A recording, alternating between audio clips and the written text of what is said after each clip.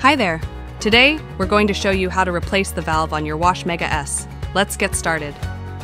Before we get started, you'll need a few tools, an adjustable wrench, or a 38mm open-end wrench, a pair of 150mm pliers, and a new valve set. First, make sure to turn off the unit and unplug the power cord. Open the lid to remove the washing basket and basket holders, then set them aside. Drain or transfer the solvent to a container and make sure the chamber is thoroughly dry. Work with caution. Keep away from fire sources while draining or removing the solvent to avoid accidents.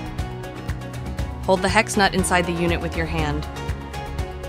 Loosen the hex bushing on the outside with the adjustable wrench by turning counterclockwise. Then remove the valve. After removal, take out the new valve set, remove the hex nut and one gasket and set them aside. Just a reminder, there's no need to remove the other gasket near the handle. Next, hold the plastic part of the valve with one hand and use the adjustable wrench to tighten the hex bushing by turning it counterclockwise.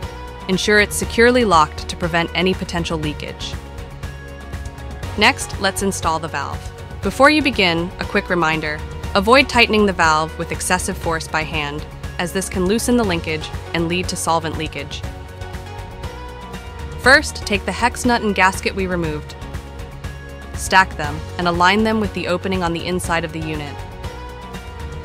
Use the other hand to hold the hex bushing on the valve, align it through the opening, and slowly turn it counterclockwise until it's snug.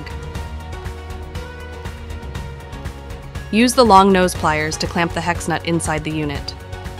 Then, use the adjustable wrench to tighten the hex bushing counterclockwise from the outside. Be careful that over-tightening the hex bushing might damage the unit. Finally, gently wiggle the valve to ensure it's properly tightened on the outside of the unit. Then close the valve by turning the handle and you're all set. And that's how you replace the valve on the Wash Mega S. Hope you find this video helpful, and be sure to let us know if you have any questions in the comments section. Remember to like, subscribe, share, and turn on notification for more exciting news from Phrozen. I'll see you next time. Bye.